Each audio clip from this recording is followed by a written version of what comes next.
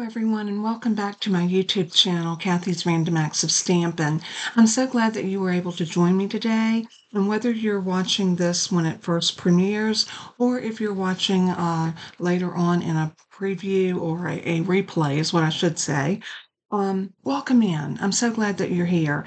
Also, I have a contest going on right now, and if you are one of my subscribers, if you will go to the video that has this flyer on it. Let me pull this and show it to you. It's the 5,000 subscriber giveaway, and we will draw the winner on September the 7th, which is a week from today. And the prize is going to be the mini Stampin' Cut and Emboss machine. And it's a brand new machine, still in the box, just like it was shipped to me from Stampin' Up. And this is such a little workhorse, and it fits on your desk, and it's just a convenient little machine to have in your arsenal. Now, I've said this over and over. If you can only afford to purchase one machine, I say opt for the big one because it does not limit you with what you can do. The small one, you are limited to dies that will fit in the perimeter of the mats, which are like this. These are your plates. So you can see you have I believe it's a maybe about a 3¼ inch area to cut on and emboss on. So you can't use the regular size embossing folders and things like that. So there is limitations, but nevertheless, that is my prize for my 5,000 subscribers. What a milestone. I want to thank each and every one of you. So go to the video that says 5,000 subscriber giveaway. Leaving a comment under that video is what will enter you into the drawing. So make sure you go there and enter. You have to be a subscriber, and I'll draw the winner next Saturday, and I'm so excited. So anyway, with all that out of the way, today we're going to make what I consider to be a very elegant birthday card. We always need birthday cards, and sometimes you just need a really elegant but simplistic card, and that's what this one's going to be. When I think elegance, I always go to black and white. There is something just so classic, so clean about a black and a white card. We're only going to be using the Unbound Love stamp set, Sentimental Park dies, and Distress Tile 3D embossing folder. We're also going to be using the Rhinestone Basic Jewels, and that's it. A little glue, some dimensionals, and this is what we're going to come up with. Isn't that gorgeous? And of course, I haven't glued this in yet. That will be for our sentiment to go inside our card. So let's go ahead and get started on this. We're going to need a card base that is a half a sheet of 8.5 by 11. So I'm going to put this in the 11-inch side at the top of my trimmer, and I'm going to line it up over to 5.5. And what this is going to do is going to cut this sheet of cardstock right in half. So once you get it cut, now we need to do some scoring. And since we're going to be scoring in more than one place, I'm going to bring out my scoreboard. And this is the Simply Score scoring tool. I love this. I'm going to put this into the top left-hand corner, and we're going to score in two places. We're going to score at 2 1/8 and at 4 1/4. And then we're going to turn it over, and we're going to fold, and then fold this one back. So this is a very standard fold. I'm sure if you've made cards, you've made this fold many times. It is a fold that we use over and over, but it's also very versatile. Let me get my bone folder so we can give this a good crease.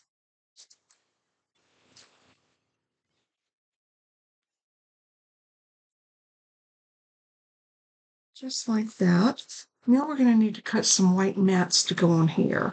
So I'm going to bring my trimmer back over, and I'm going to need a strip that is 2 inches, 1 7/8.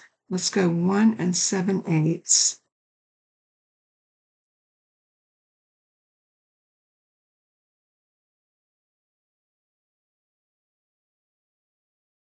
got 5 1/4.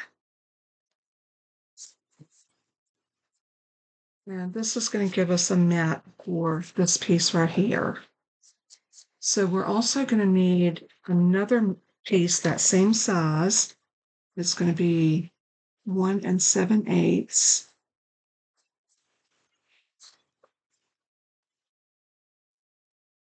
5 1/4.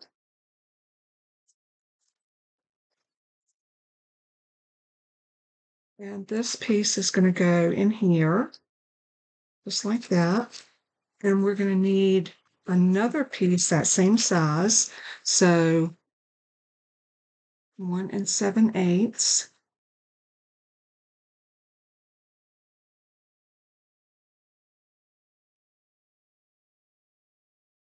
And let's go ahead and cut one more. That is 1 7/8.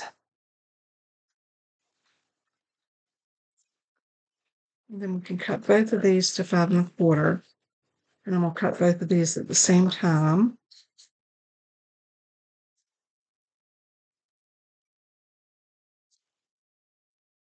And now we have all of our pieces ready for our card.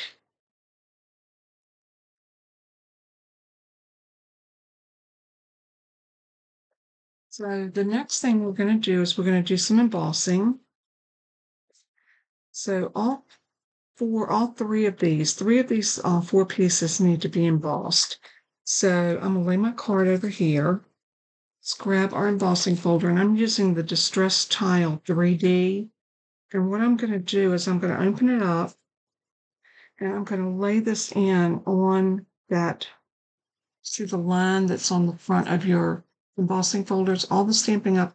Embossing folders will have a line there. Line it up to that line, and then close your folder over on it. And now let's grab our machine. And again, this is the big one. And we're going to need our base plate and our embossing specialty plate number 4. And all you're going to do is sandwich this embossing folder between these 2 plates and crank it through.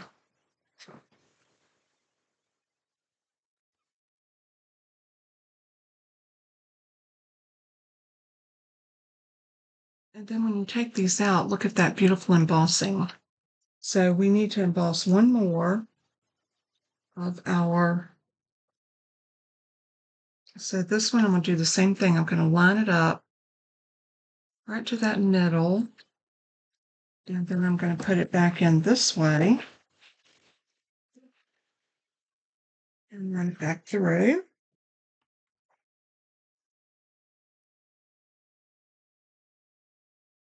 And we are done with our embossing, but we do need to do some cutting. So I'm going to pull out my number 2 plate and my 2 number 3 plates, which are my cut plates. And we are going to bring up a piece of black. And from those dies that I showed you, the Sentimental Park, there are some beautiful dies in here. So we're going to pull this one.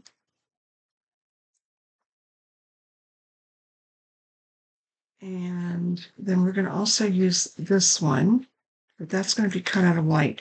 This is the only thing that's going to go out of the black. So let's lay our cut plate,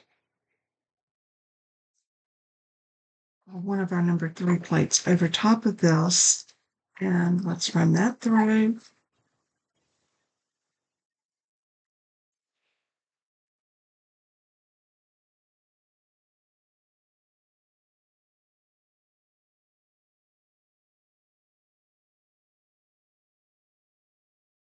That out of our way, and then we're going to cut some white. So I'm going to kind of push those little specks off, and we'll clean that up in a few minutes. But this is our piece. That's our black piece. So now we need some white. So I had left over this little white piece right here. This was what was left over from one of the little pieces that I cut. So I'm going to use that. I'm going to slide that through.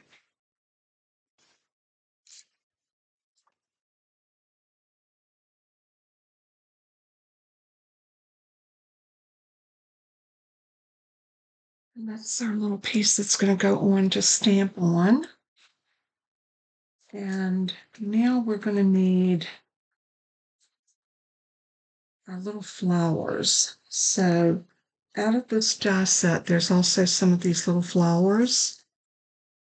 So I'm going to take this one, and this one, and we're going to cut these out. These are tiny little flowers, but I can still use this little piece of cardstock. So I'm going to put these down on here. And we're probably going to cut them twice. So I'm going to lay that over. As I cut my little flowers, I want to lay them over to the side so I don't lose them. And then what I want to do is I want to cut them again. So we'll lay these back on here. I do have one stuck in here, so I need to grab my Take Your Pick tool. And all I got to do to get that out is just punch into those little holes, and that releases our die cut. Okay. So let's pull off our little flowers.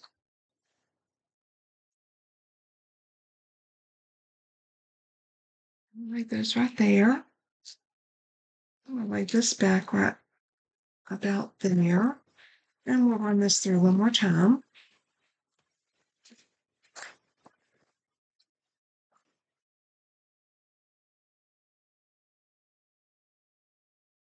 We are done with all of our die cutting. So now we can go ahead and put our piece together. Before we put this together, let's stamp our happy birthday on the front. And I already have my happy birthday, and that comes from the Unbound Love, the Unbounded Love, and it's this one right here. I love that font. It's so pretty. So I'm going to grab my VersaFine. I'm using that instead of my Memento.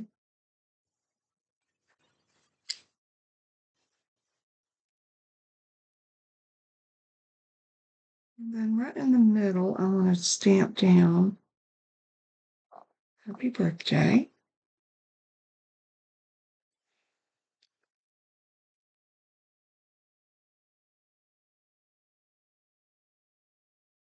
And then we're going to do a little work on this piece. So what all I need to do is punch out all of these little die cut pieces. Really simple to do. They come out really easy.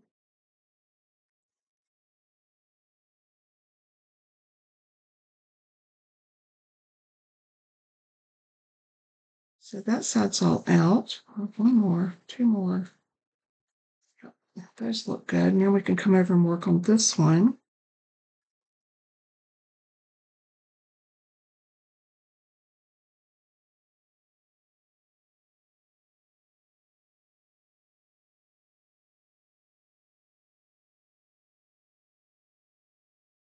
Just make sure you get all of those out.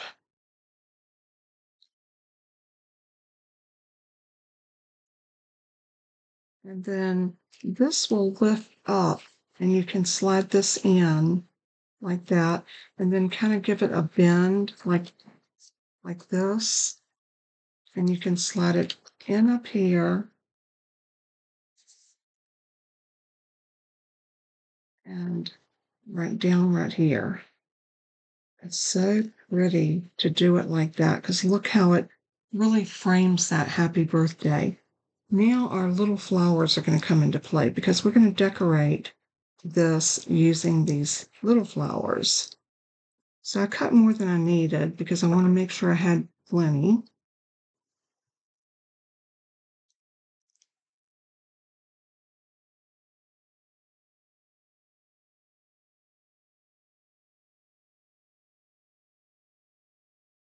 Okay, so now all I'm going to do is I'm going to turn the flowers so that the front side is up. You can tell the back from the front just by looking at them.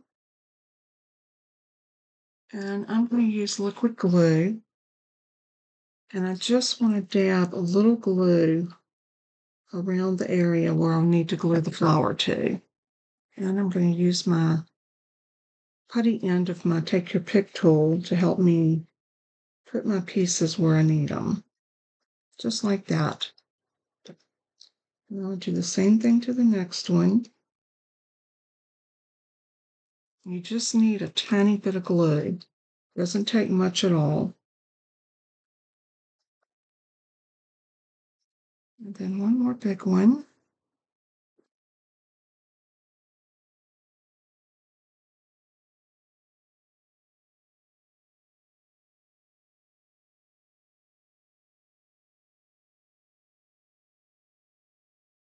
We might be able to put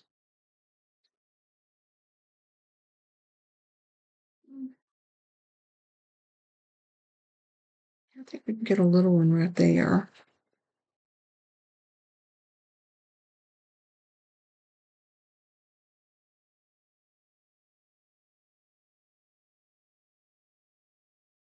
Now we're coming up to this side and we're going to put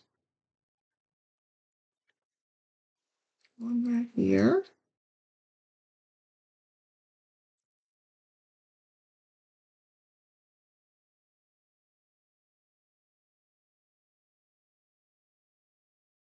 And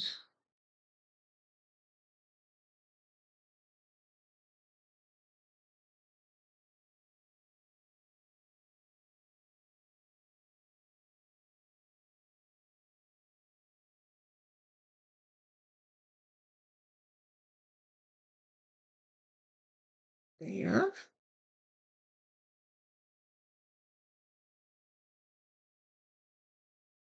And let's do one small one right here. And you can see it just takes a tiny, tiny little amount of glue to hook those on. I had 3 left over, so I'll just push those out of the way. Now we're going to come in with our gems. I really think these gems is what really sets this apart and really makes it so very elegant. So I'm going to go into the middle of these flowers and put one of the small basic rhinestone jewels right in the middle of those flowers.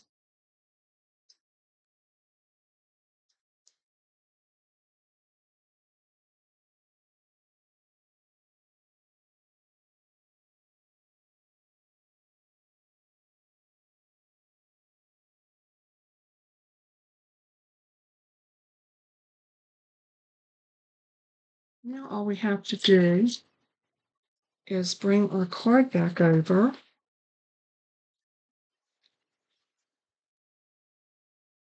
With our pieces. 3, 4, okay. Now this one is going to go on the front like so. And again, I'm using liquid glue.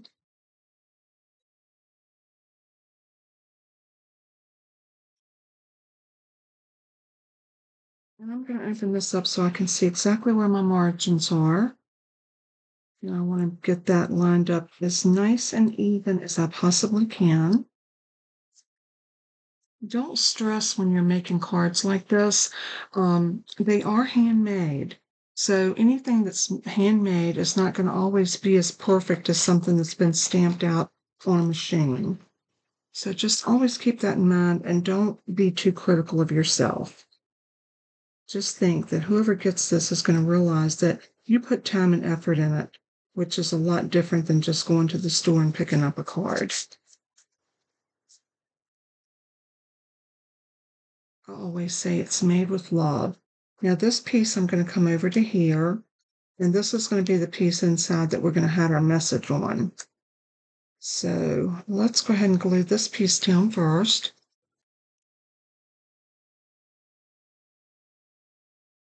And now we need something we can stamp right there. And from Happiest Day, um, wishing you the happiest birthday would be really cute to put in there. And I think that's the one I'm going to do.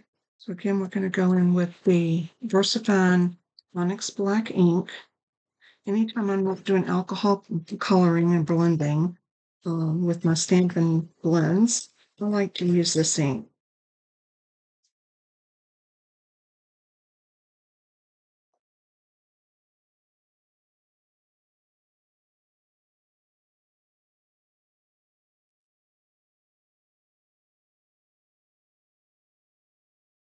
So now this piece is going to go right here. So again, we'll put glue on the back of that, line it up.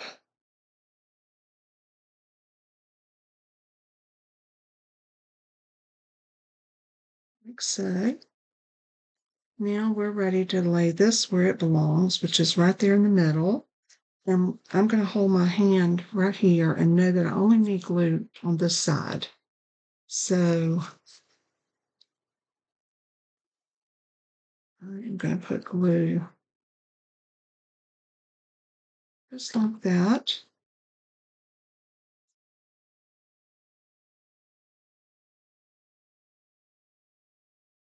And set that down just like so. And this card is done. And how stunning did that turn out? I love it. And when somebody gets it, they can actually display it like this. It will sit up on their desk or on their mantle. And I think the elegance of using the embossing folder, the simplicity of two colors, black and white, and then just using a bit of the rhinestone jewels on it, just really does make this card very elegant. I hope you've enjoyed the tutorial today and how easy it is to throw a birthday card together when maybe you're in a pinch for some time, or maybe you could make some of these up and just set them back. This would be a perfect card for most anyone. Love the way it turned out. I hope you did. Thank you once again for tuning in again for a tutorial here on my channel. If you have not subscribed, please do so. It doesn't cost a dime, and you can go enter that drawing if you want to, if you're a subscriber. So that's always a very good thing. Thanks again. God bless and keep you. And as I always say in closing, let everything that you do and say bring honor and glory and praise to our Savior Jesus. He is worthy. So until next time, God bless and keep you. Bye-bye.